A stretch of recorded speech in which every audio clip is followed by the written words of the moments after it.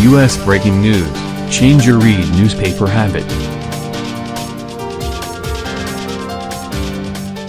Reuters, the FBI warned on Friday that Russian computer hackers had compromised hundreds of thousands of home and office routers and could collect user information or shut down network traffic. The U.S. law enforcement agency urged the owners of many brands of routers to turn them off and on again and download updates from the manufacturer to protect themselves. The warning followed a court order Wednesday that allowed the FBI to seize a website that the hackers planned to use to give instructions to the routers. Though that cut off malicious communications, it still left the routers infected, and Friday's warning was aimed at cleaning up those machines. Infections were detected in more than 50 countries, though the primary target for further actions was probably Ukraine, the site of many recent infections and a longtime cyber warfare battleground. In obtaining the court order, the Justice Department said the hackers involved were in a group called Sofacy that answered to the Russian government. Sofacy, also known as APT28 and Fancy Bear, has been blamed for many of the most dramatic Russian hacks, including that of the Democratic National Committee during the 2016 U.S. presidential campaign.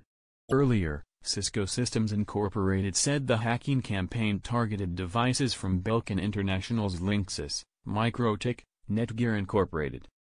TP-Link and QNAP. An FBI official told Reuters that the kinds of devices known to be affected by the hack were purchased by users at electronic stores or online. However, the FBI was not ruling out the possibility that routers provided to customers by Internet service companies could also be affected, the official added.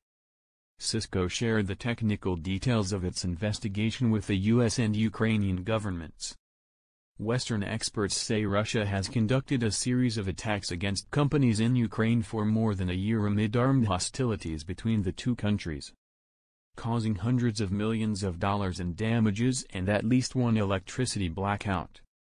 The Kremlin on Thursday denied the Ukrainian government's accusation that Russia was planning a cyber attack on Ukrainian state bodies and private companies ahead of the Champions League soccer final in Kiev on Saturday.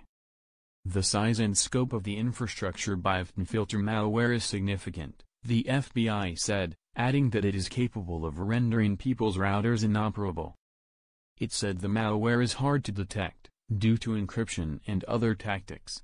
The FBI urged people to reboot their devices to temporarily disrupt the malware and help identify infected devices.